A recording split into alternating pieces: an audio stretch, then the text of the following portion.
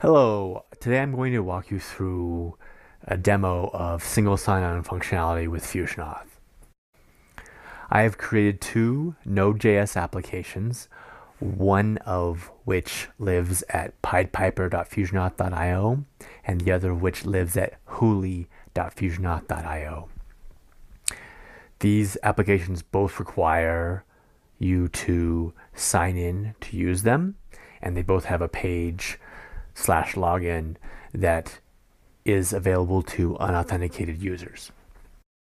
Clicking on either the login link at the PiedPiper login page or the Huli link in the menu navbar will force me to sign in. I'll be prompted to sign in by being sent to the FusionAuth login page. When I do finally log in as Danesh at FusionAuth.io, I am sent back to the PiedPiper application page, and here you can see that I am shown a welcome message. Hello, Danesh. I can also click on the Huli navbar, and instead of being forced to log in as I was when I was unauthenticated, I am shown the Huli application screen.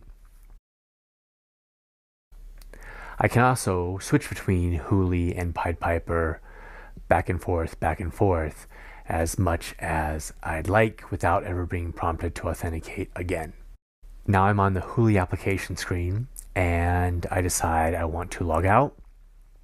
By clicking log out, I will be logged out of not just the Huli application, but also of the PiedPiper application.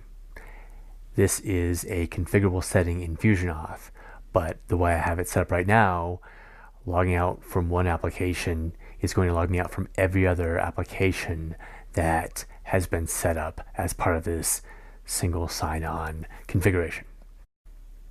Now that I have logged out, you can see that when I try to access any of the applications, I am forced to sign in again.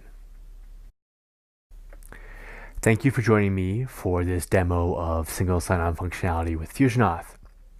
You can find example applications, including the one that I just demoed, deeper documentation, and a free download of the FusionAuth identity management system at FusionAuth.io. Thank you.